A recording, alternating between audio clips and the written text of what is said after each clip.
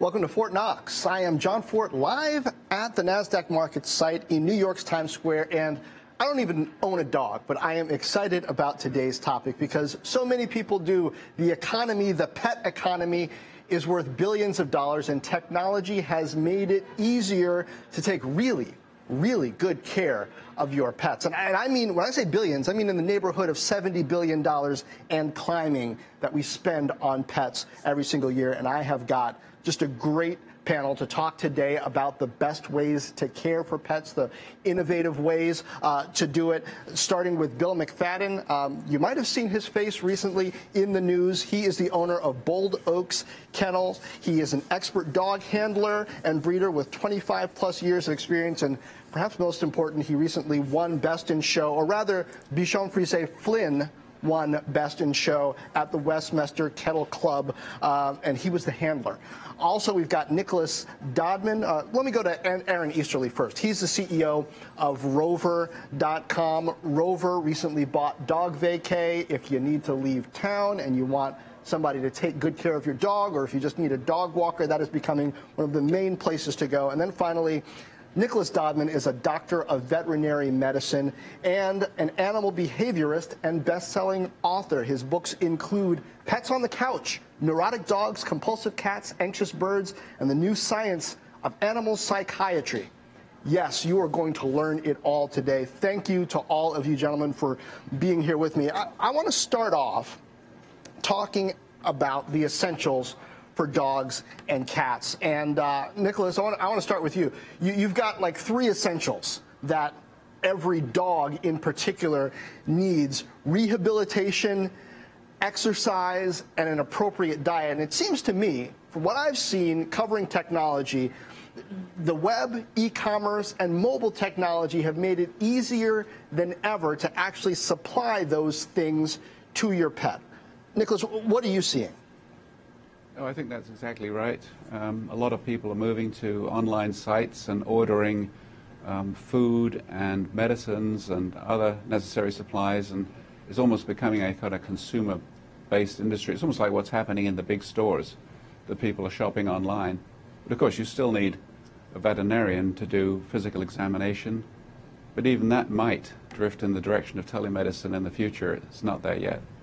And one of the things that I just think is fascinating, one of the reasons why we sought you out, is you're actually kind of getting into the minds of cats and dogs, what they're really thinking, kind of the issues that they come into people's lives with. Are there ways that technology is allowing us to deal with those perhaps softer or harder to see issues that pets bring?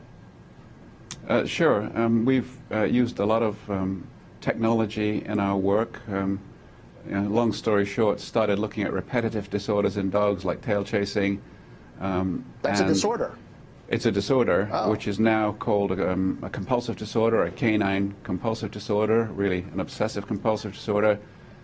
We've discovered genes that cause that problem, so there's a technology in there, genetics. We've done MRI imaging of brains and shown that the brains of these dogs with compulsive disorder have very similar changes to the brains of people who have compulsive disorder.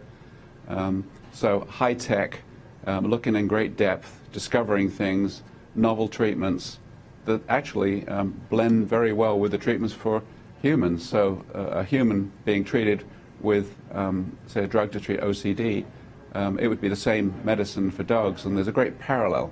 And that's kind of what I point out in the dogs, whether it's PTSD, anxiety, compulsive disorder, some kind of phobia, noise phobia, thunderstorm phobia.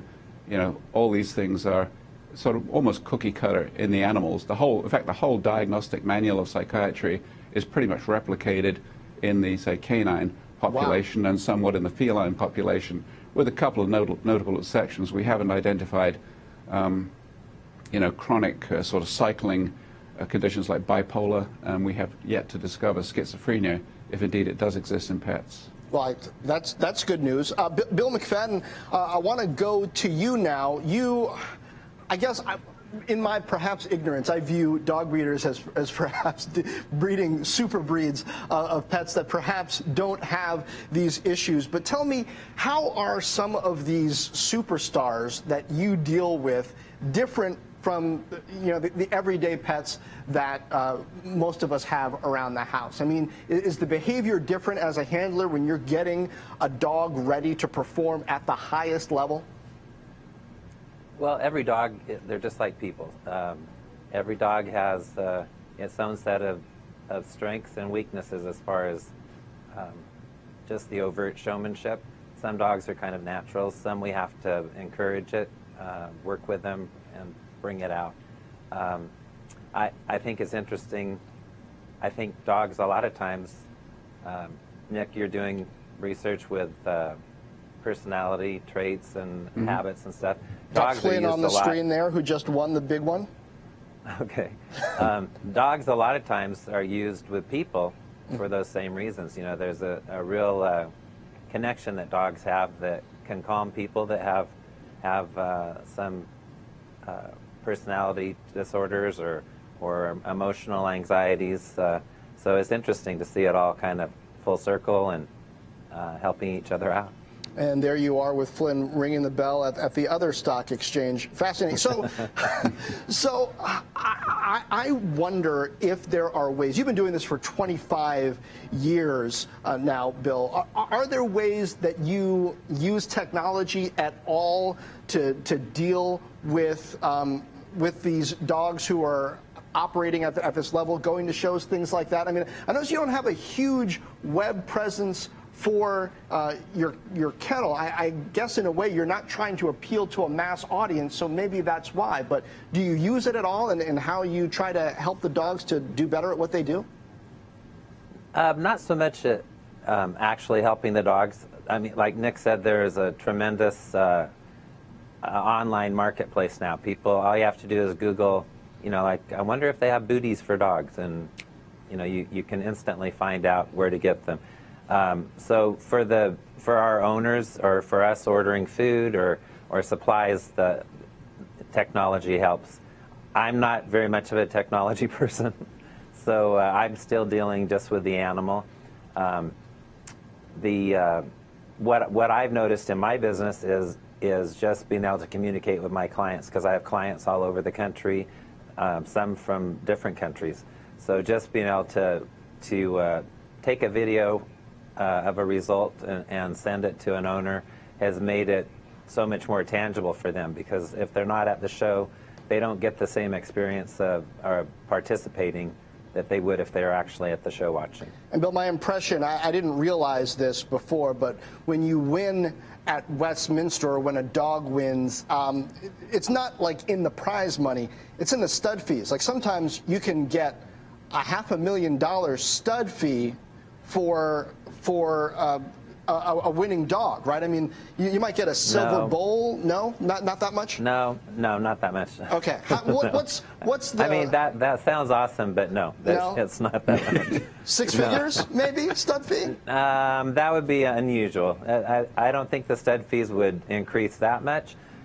Good breeders are pretty selective about who they allow to breed to their dogs, and the stud fees might go up a little bit, but not to six figures. Okay, so what kind of stud fees are we looking at? And is that the way that you are able to continue caring for dogs at this level? Is it really in the breeding and finding good homes for them?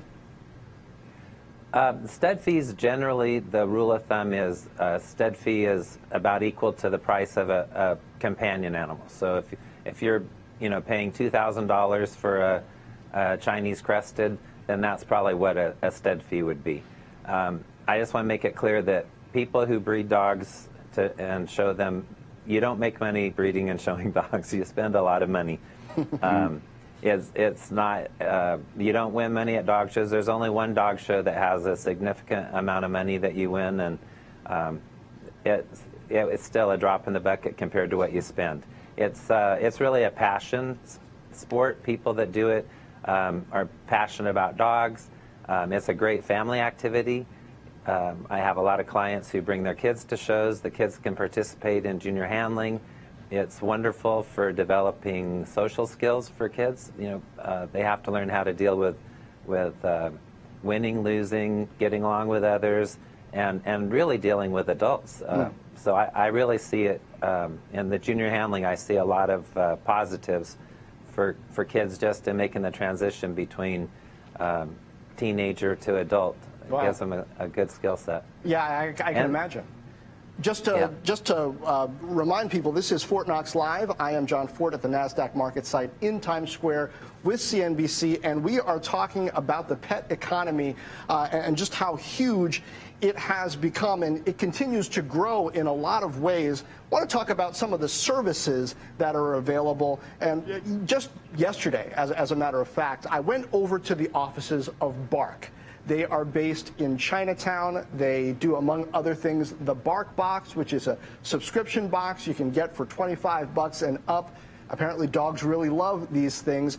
They're looking at perhaps going public, doing close to $250 million worth of sales in 2018. And I asked the CEO of Bark when he knew that this was potentially a huge idea. Take a listen. At what point did you know that Bark had the potential to be a really big business? I know the exact moment. So I didn't leave my job for about 6 months after the company started, after we started shipping boxes and getting into it. And so when was that? When was the beginning? The first box was shipped in December of 2011. Okay. There were 49 shipped that month. We packed them by hand in our little conference room. How much did you charge? You remember? $25 a month. Okay. I remember because I was the first customer, and I'm still a customer, and that's what I'm charged every month. But it wasn't until that April. So my dad is a Luddite. To give you an example of that, that was in, like I said, 2012.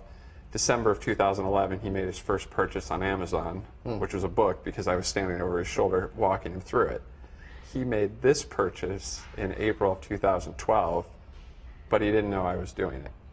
He stumbled across this in social media. Oh, he didn't know that it was your company? No. Oh. No idea. As far as he knew, I was a venture capitalist. You hadn't told him? No, because he'll tell me all the reasons it won't work.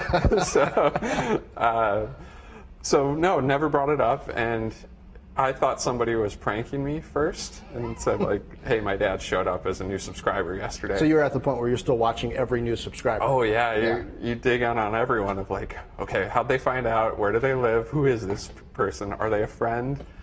And I thought somebody was playing a prank on me, and it was genuine. He stumbled across this and thought it was cool and bought it, and right there was the moment I said, there's something going on here. This is crazy. That second purchase ever online. First one Amazon, fine. Second one this. So that was the moment for me.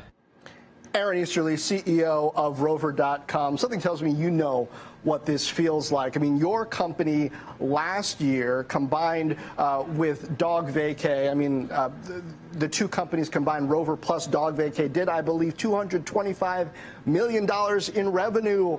When did you know that this was a big, big idea? You guys are basically like a combination of Airbnb and Uber for dogs, giving them a place to stay, providing them with some exercise and somebody to walk them. When did you know that this could get huge?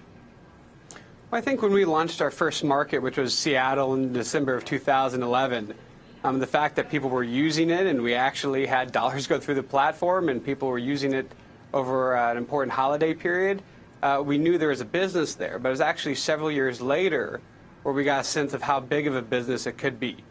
Our business is primarily composed of people that prior to Rover was using friends, family, neighbors to watch their dog when they were out of town. So there was a question of, well, how many of those people would be willing to use Rover instead? And we didn't get a good sense of that until 2-3 years in. It was kind of this constant debate. It's like, okay, there's a business here, but how big?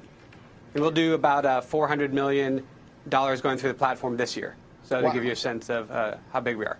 Yeah, and you've grown your network of people who are taking care of dogs. You've almost doubled it year over year. What's your process for making sure that the right kind of crazy dog person is going to be taking care of somebody's dog? Yeah, that's the right question, is the right kind of crazy dog person. So we have a multi-step process, but we generally accept something like 10 to 15% of applicants. For our on-demand offerings, we're probably in the single-digit percentages, low single-digit percentages. There's a background check. There's survey, questionnaire. We look at references being submitted. That goes through a technology process where we score people on a variety of dimensions. And then after that, it gets reviewed by a human to determine whether or not we'd be proud of this person being in the marketplace. But the job never ends. We actually spend a lot of time constantly reevaluating all the service providers on the platform, looking at the reviews, looking at the history, looking at their communications with owners, and make sure that we want to keep them on the platform as well. Dr. Dodman, how much better is these kinds of services with vetted caregivers for pets than what we had 10, 20 years ago, when maybe there was a kennel in town or someplace that would board dogs, or asking a friend, and maybe it was a little bit more catch or catch cat? I mean, from a psychological perspective, from the dog, or in some cases cat's perspective, these guys are dog guys, how much better is this?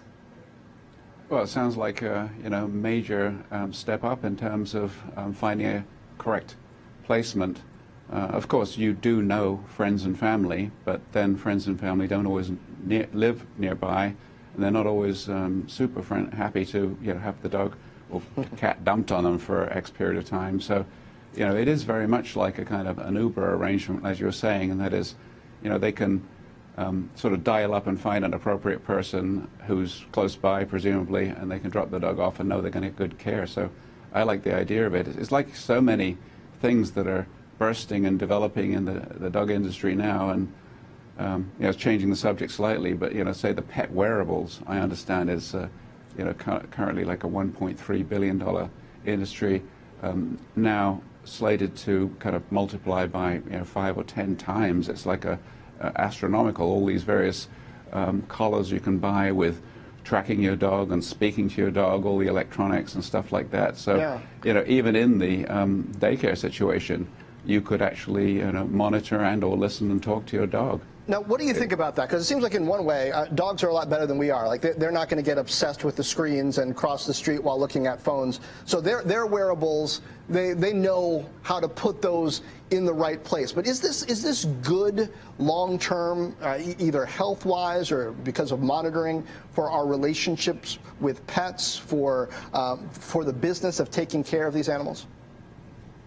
I think so. I think it's great. My son gave me one for my birthday because just a month or so ago, because he knows that my dog used to have separation anxiety now, but the family joke is now I have separation anxiety when I'm separated from my dog. So he bought me this camera, and apparently the camera tracks my dog Rusty all around the house. It's quite expensive camera, but wherever he goes, the little camera eye follows him around, and I can see him on my phone, and I can hear him, and I can speak to him, which, if nothing else, when I'm sitting in a restaurant, gives me some comfort. Oh, good, Rusty's sleeping and resting, and then I don't get indigestion, and I can have the next course.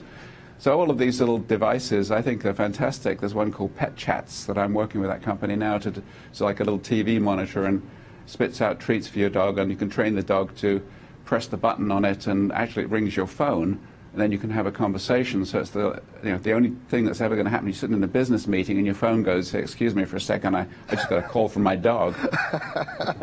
So does that give Rusty comfort as much as it gives it to you? Like the camera following him around, your voice coming out of a camera, like is that going to scar him, or is he okay?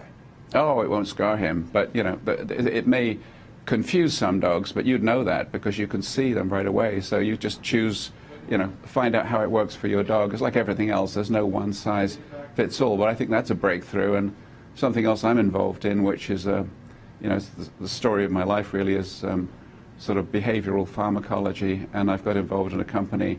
We're trying to develop, medicinal cannabis for pets. What? So it's called We Can Heal. We, C-A-N-N, heal. And we're looking not to go in the face of the federal government and their legislations and their ridiculous classification of, say, CBD as a Schedule I drug. We're using sort of synthetics that will tweak the endocannabinoid system, that will help with pain. And on the human side, you can say how valuable that would be to help to address the opioid epidemic if you had what is actually a better painkiller. So all this sort of stuff, but it's a long story, but that's one of my interests right now, as well as trying to save pets that are going into shelters, trying to improve relationships between people and pets so there's not so much surrender that then translates into oftentimes euthanasia of the animal. Wow. I had no idea that that was a possibility for dogs and the like. Bill, I want to move on. Once again, this is Fortt Knox Live. We are talking the pet economy, and I have got a great panel of guests talking to me about it. Bill McFadden is the owner of Bold Oaks Kennel in California, and he was a handler for a dog that just won Best in Show at Westminster. Also, Nicholas Dodman is a doctor of veterinary medicine, animal behaviorist, and a best-selling author of books including The Dog Who Loved Too Much, Tails, Treatments, and the Psychology of Dogs.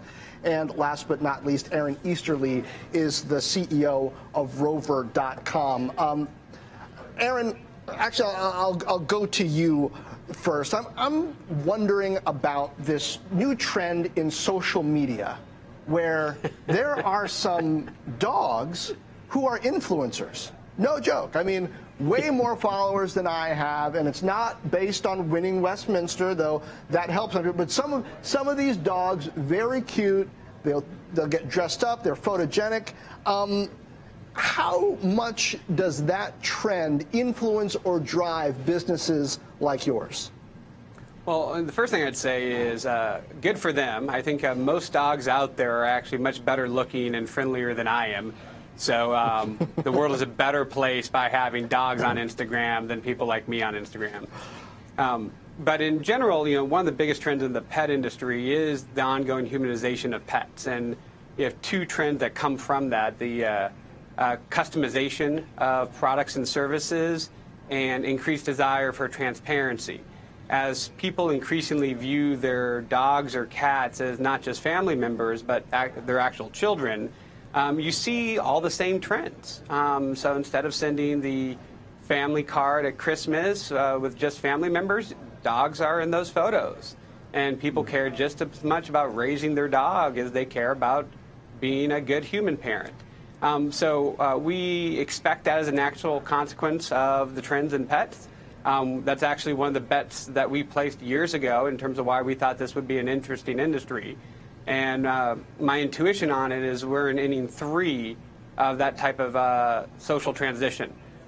So it'll be weird 10 years from now if someone has a dog that isn't searchable online, or at least doesn't have a lot of photos that can be found online, whereas 10 years ago it would have been odd in the opposite direction.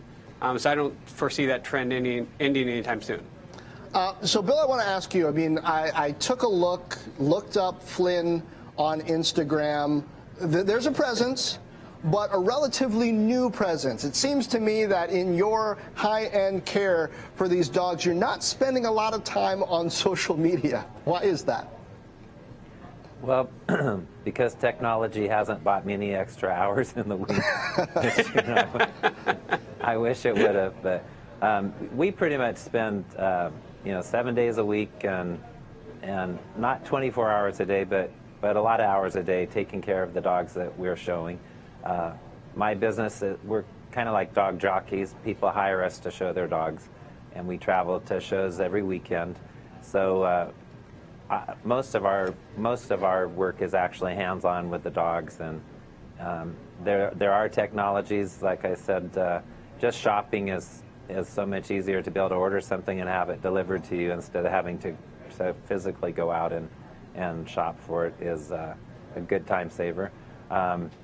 But mostly we deal one-on-one with the dogs and with their owners, and their owners come from all walks of life.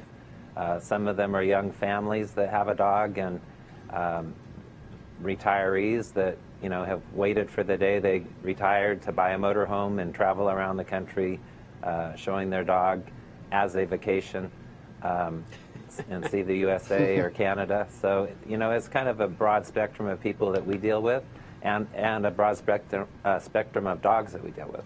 Dr. Dodman, give me a level set here. Are there are there ways that we shouldn't show cats and dogs on social media, or are there lines to cross? Is it as simple as, if Kitty doesn't seem like she wants to put on those bunny ears, don't put them on? Or, you know, is there a point at which kind of the Instagram-driven obsession of pictures with animals or pictures of animals can become not so great for the pet?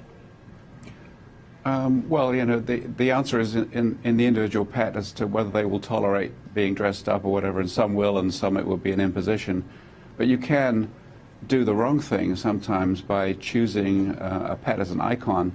And I think it's back again, but Target, you know, had a bull terrier as their sort of mascot. That's right. And that would lead to, you know, people would see this dog and say, oh, how cute, because he's got the red circle around his eye, the bullseye. And they'd go out and buy them, not knowing anything about the dog, and then that increases the breeding, and then you have line breeding, they call it, but sort of inbreeding, and then you have problems with the breed. I mean, you know, the worst thing with Dalmatians was, you know, 101 Dalmatians. I mean, that completely, you know, threw a wrench in that breed. And so sometimes not so much the behavior of the dog itself at the time, you know, they either will or they won't tolerate it, and probably most of them would just be sort of indifferent. It's just for our entertainment. But if you show the wrong kind of dog in the wrong kind of context, and you get overbreeding, and certainly some dogs which are really, quotes, not for the novice, you can do more harm than good. Well, okay, so it's actually the demand for the dog in most cases it's a dog that actually affects the breed itself. Taco Bell had an issue with the Chihuahua too, if I'm not mistaken, about 10, 15 years ago. Yeah, so I believe the Chihuahua is the breed that is most often surrendered in the southern part of the United States. So, you know, they get them because they're cute and then find out there's some issues, or, I mean, people don't choose dogs very sensibly. It's sort of impulse buy. They do certainly a lot more research buying their next car than they do picking up a dog. It's just plain impulse. They're not thinking it through properly. And sometimes it's the wrong dog for that person, and they find out too late, and then it gets surrendered. And, you know, we're trying to work through some of that directly and indirectly with this group that I'm working with called the Center for Canine Behavior Studies. So we're looking at scientific studies which will help people to understand more about their pets, to understand, say, the effects of punitive training, to understand what kind of people match with what kind of pets. And, you know, we're kind of working with a group which is like caninematch.com. It's called howimetmydog.com. And they've got a wonderful algorithm that pairs pets with, you know, the right person with the right pet to save, you know, return and surrender. Wow. Okay.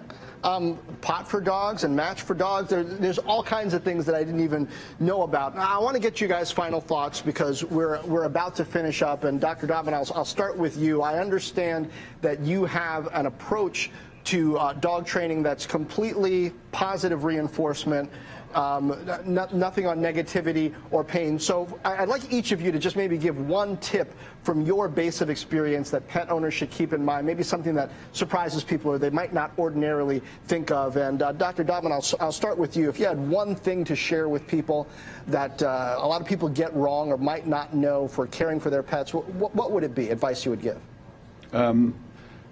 Mine would be that you should not use punitive or confrontational methods, because we just published a study in PLOS journal, PLOS One, a few days ago, actually, Valentine's Day, and it shows once again, absolutely conclusively, that if you use techniques that you might see on television, like alpha rolls and yelling and spanking and using collar jerking methods and stuff like that, what you actually do is increase behavior problems.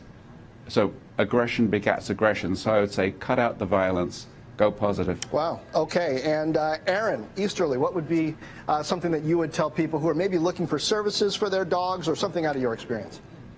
Well, the first thing I'd say is that there are expenses associated with the dogs, and most people, when they do their back-of-the-envelope math, when thinking about getting a dog, they calculate the price of food. That's a small minority of the actual expenses dog owners pay. We estimate just shy of $3,000 will be spent on a dog in its first year, maybe about $2,000 after that. So be thoughtful, choose the right breed, choose the right dog, make sure you have the right environment, and do some financial planning so you don't put yourself in a position of having to surrender a beloved pet. Good advice from more than pet ownership. And Bill, what would your advice be? Well, I echo that. I think the most important thing is to make sure you don't buy impulsively. That if you're going to get a dog, make sure that you do your research and find the right dog for your environment, for your lifestyle, and then take good care of it. I think one thing that, as far as cost of dogs or the expenses involved, veterinary care is very expensive, and there are health insurance plans for dogs that, 15 years ago I thought it was kind of ridiculous, but now a lot of good breeders are making that a requirement that if you buy a dog for them, you have to buy the insurance, because it only takes one serious problem to be way more expensive than the cost of the insurance. So it's something to consider when you're getting a dog. Wow, definitely. And I'm sorry, Dr. Dodman, I believe you had one thing that you wanted to add? Well, I was going to say something along the same lines that, the cost of veterinary care. One person came in to me with a dog. They spent $60,000 on its skin. Another one had to have several re-ops for an abdominal problem, and that was $30,000. Gastric dilation, common condition, is $5,000, and people can't afford it. So pet insurance is one way, or you can be your own insurer, open a bank account for your pet and put $20 in a month. And over 10 years, it builds up. You've now got money to deal with a catastrophe, acting as your own insurer. And if you don't need it, you've got money left over for a nice vacation. Well, thank you, all of you gentlemen, for sharing those insights. Certainly people can use Google and other search engines to do some of that research on really making sure that they're getting the right pet for them. I appreciate all of you joining me. Nicholas Dodman, professor of veterinary medicine, Aaron Easterly, Rover.com CEO, and Bill McFadden, Bold Oaks Kennel Club owner, kennel owner. This week on the Fortt Knox podcast, got Matt Meeker. He is the CEO and co-founder of Bark, which includes the Bark Box. You can hear his full story. He's also a co-founder of Meetup, believe it or not. You know, that organization that helps you meet people with similar interests. He's got quite a tale to tell, especially about startups in New York City. This has been Fortt Knox Live. Thank you